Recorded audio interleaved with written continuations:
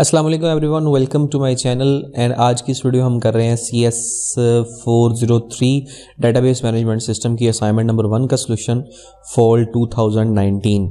ये असाइनमेंट जो है वो इसकी 13 नवंबर 2019 इसकी लास्ट डेट है। और जैसे हम हर असाइनमेंट स्टार्ट करने से पहले उसके इंस्ट्रक्शंस देखते हैं, तो यहाँ पे ये है कि आपने अपनी असाइनमेंट जो है वो डॉक्यूमेंट फॉर्मेट में जमा करवानी है। इनकी व्यू वालों की हमेशा से ये प्रॉब्लम लगी है कि ये बात को सीधे तरीके से नहीं बताते, उल्टे तरीके से बताते हैं और फिर बहुत से बच्चे कंफ्यूज होते हैं कि यहाँ पे लिखा क्या है। अब यहाँ पे लिखा है the assignment is not submitted in document format, तो बहुत से लोग ये समझेंगे कि शायद डॉक्यूमेंट फॉर्मेट में जमा नहीं करवानी। हालांकि ऊपर ये लिखा हुआ है कि अगर आपको ये क्लियर आप कर लें कि आपको किसी किस्म के कोई मार्क्स नहीं मिलेंगे अगर आपकी असाइनमेंट डॉक्यूमेंट फॉर्मेट में नहीं होती। तो सीधी बात इन्होंने करनी नहीं है, चलें कोई बात नहीं। अब नेक्स्ट हम चलते हैं अपनी असाइनमेंट सोल्यूशन की तरफ। यहाँ पे ये लिखा है कि आपकी जो असाइनमेंट है वो आपकी VUID के साथ जो है वो सेव होनी चाहिए और ड्यू डेट के अंदर ही आपने जमा करवानी है। बाकी ये कुछ बेसिक इंस्ट्रक्शंस हैं वो आपको पता ही हैं किस तरीके से होती हैं। अब यहाँ पे हम चलते हैं अपने क्वेश्चन की तरफ और क्वेश्चन के अंदर हम देखते हैं कि ये क्या क्या रिक्वायरमेंट्स हमारी ये असाइनमेंट शुरू होती ख़त्म हो गई है।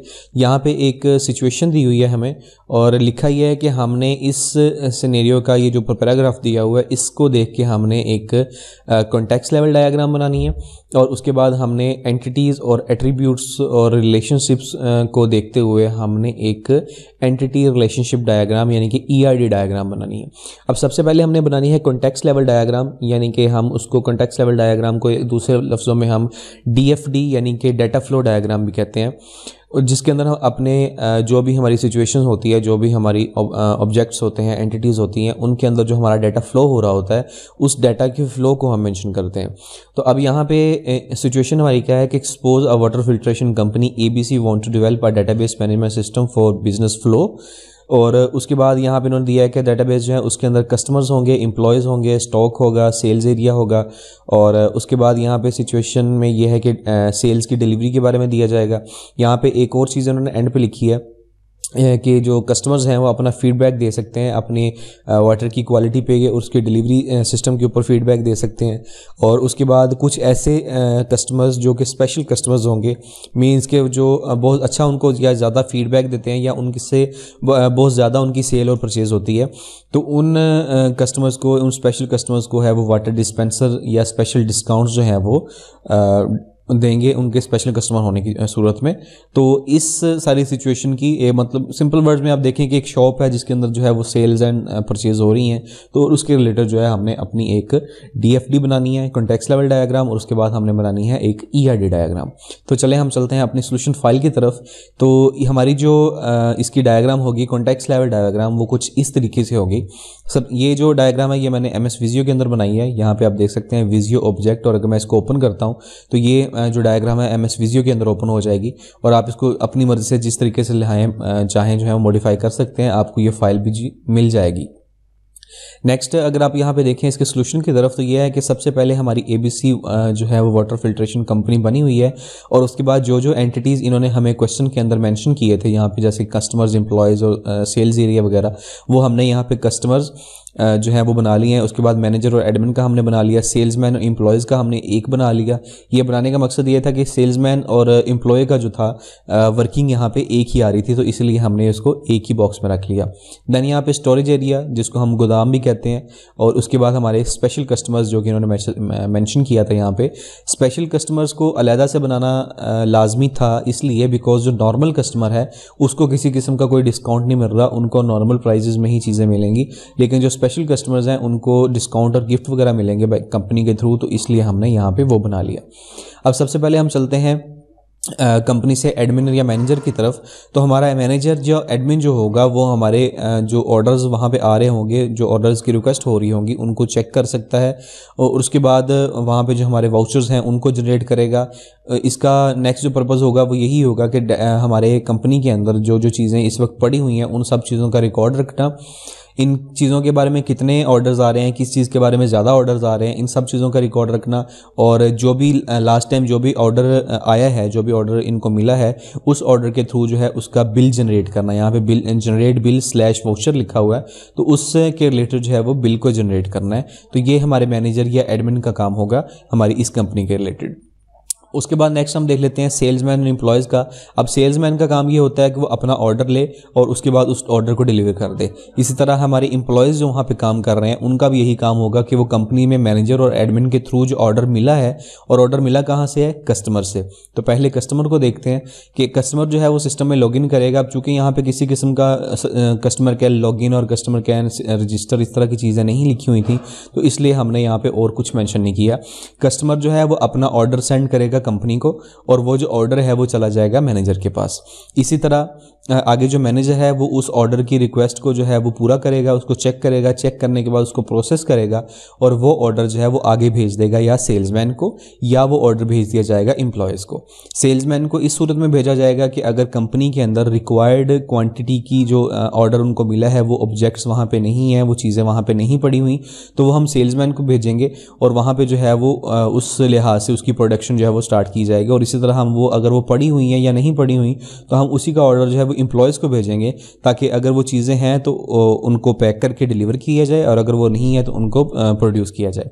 इसी तरह वो ऑर्डर लेने के बाद अपने ऑर्डर को डिलीवर करते हैं, और ऑर्डर को डिलीवर कहाँ पे करते हैं, कस्टमर की तरफ, और कस्टमर जो है वो कंपनी के थ्रू जो अपना ऑर्डर है वो रिसीव कर लेता है।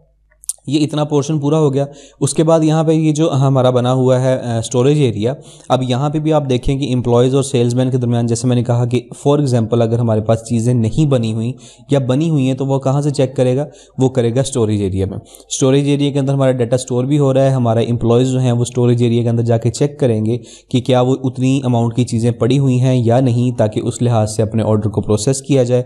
और अगर वो पड़ी हुई हैं तो यहाँ से वो अपना ऑर्डर इसको डिस्पैच कर देगा, यानी कि यहाँ से वो कंफर्म करेंगे, यहाँ से अपनी चीज़ें ला के कंपनी की तरफ भेज देंगे, और देन वो जो कंपनी के अंदर मैनेजर या जो भी चीज़ें बैठे होंगे उनको बिल के साथ वो अपना कस्टमर को अपना ऑर्डर जो है वो सेंड कर देंगे। इसी तरह यहाँ पे स्पेशल कस्टमर नाम का एक ऑप्शन बना हुआ है जिसके अंदर डिस्काउंट एंड गिफ्ट्स हैं। तो ये जो स्पेशल कस्टमर है ये कस्टमर की ही आगे एक सब कैटेगरी है, तो आप चाहें तो यहाँ कस्टमर से आगे इसको जोड़ सकते हैं, या फिर ये जो दो लाइनें हैं ये वाली और ये वाली यहाँ पे प्लेस ऑर्डर की और रिसीव ऑर्डर की, इन दो लाइंस को भी आप यहाँ पे जनरेट जो है वो बना सकते हैं, ताकि हम ये शो करें कि हमारा ये जो स्पेशल कस्टमर है इसको डिस्काउंट के साथ साथ प्लेस ऑर्डर और रिसीव ऑर्डर का काम भी करना पड़ रहा है। अदरवाइज़ अगर आप चाहें तो ज़रूरत नहीं है, बिकॉज कस्टमर और स्पेशल कस्टमर जो है वो सिमिलर एंटिटीज़ हैं। देन यहाँ पे आप देखें कि कंपनी जो है हमारे स्पेशल कस्टमर्स को डिस्काउंट और गिफ्ट जो है वो सेंड कर रही है। इट मीन्स कि यहाँ से लेके यहाँ तक हमारा डाटा जो है वो ट्रैवल कर रहा है। इसके अंदर एक और एंटिटी जो काफ़ी इंपॉर्टेंट थी वो थी फीडबैक के बारे में। यहाँ पे इन्होंने लिखा हुआ था कि एक फीडबैक सिस्टम है ये वाला, तो उसके बारे में यहाँ पे आप देखें, चूँकि फीडबैक कस्टमर ने अपना कंपनी की तरफ भेजना होता है, तो कंपनी में उन चीज़ों को रिसीव करने के लिए मैनेजर या एडमिन टाइप के लोग जो हैं वो बैठे होते हैं, तो इसलिए कस्टमर जो है वो अपना फीडबैक मैनेजर को देगा। ये था हमारा क्वेश्चन नंबर 1। इसके अंदर हमने डीएफडी शो करनी थी और डाटा के फ्लो को हमने शो करना था, तो वो हमने यहाँ पे शो कर दिया। अब इसका डिज़ाइन जो है वो इस तरीके से आप चाहें तो चेंज कर सकते हैं। सिंपल आपके सिस्टम में पहले MS विजियो होना चाहिए, उसके बाद आप सिंपल इसको ओपन करें। ठीक है, ओपन करने के बाद जब आपके सामने ये आ जाए उसके बाद आप कंट्रोल A करें, कंट्रोल A से सारा सिलेक्ट हो जाएगा। राइट क्लिक करें, स्टाइल्स में जाएँ और वहाँ जाके आप इसका फिल का जो भी आप कलर अगर आप अपनी मर्जी से चेंज करना चाहें वो कर सकते हैं। देन आप राइट क्लिक करें, स्टाइल्स में जाएं और उसके बाद आप उसका चाहें तो फ़ॉन्ट कलर जो है वो भी चेंज कर सकते हैं। अपनी मर्जी से जो भी फ़ॉन्ट कलर आप रखना चाहें वो रख सकते हैं। और देन अगर इसमें आप चाहें लाइंस का आप चेंज ना करें, लाइंस का चेंज करेंगे तो वो थोड़ा सा मैस हो जाता है। आप इसमें चाहें तो इफ़ेक्ट्स वगैरह डाल के या जो भी ऑलरेडी इफ़ेक्ट्स लगे हुए हैं उनको जो है वो ख़त्म करके इसमें फर्दर चेंजिंग कर सकते हैं। तो जो हमारी असाइनमेंट कुछ इस तरीके की लग रही थी, जो मतलब सोल्यूशन इस टाइप का लग रहा था, वो बाद में MS विजियो में कुछ इस तरीके का आप बना सकते हैं। उसके बाद यहाँ पे देखें जो मैंने चेंजिंग की थी उसको मैंने क्रॉस किया, वो चेंजेस यहाँ पे अप्लाई हो चुकी हैं। देन बात आती है जनाब हमारे क्वेश्चन नंबर 2 की तरफ, यानी कि पॉइंट नंबर 2 जो है, और पॉइंट नंबर 2 ये है कि हमने इसी सिचुएशन की जहाँ पे कॉन्टेक्स्ट लेवल डायग्राम बनाई है, हमने उसकी ERD डायग्राम बनानी है। और ERD डायग्राम बनाना इससे भी ज़्यादा ईजी है। ERD के अंदर बेसिकली क्या होता है कि हम सारी वो सिचुएशंस को यूज़ करते हैं, सारे वो एंटिटीज़ देखते हैं और हर वो काम देखते हैं जो वहाँ पे अवेलेबल पर्सन्स ने करना होता है।